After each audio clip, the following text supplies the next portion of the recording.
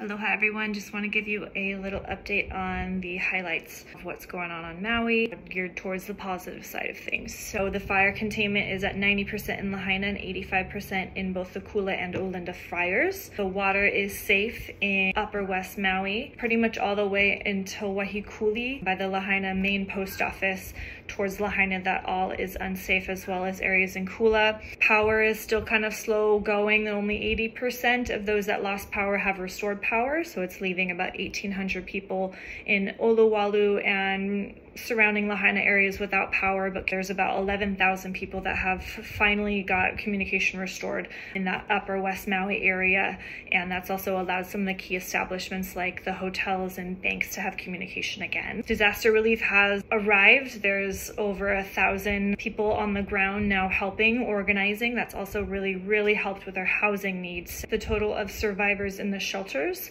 has gone down to 50% because they've been placed into hotel rooms until a long-term housing solution is found. They're expecting that to be about 7 to 8 months from now. I think it's beautiful that they get to stay in those hotel rooms, still receiving the same benefits from the shelters. So there's still meals and financial assistance and medical support, mental health services and reunification. All of that is still being provided. The road is opened along the Pali so that the essential workers, volunteers, and West Maui residents can get in and out without hours of traffic.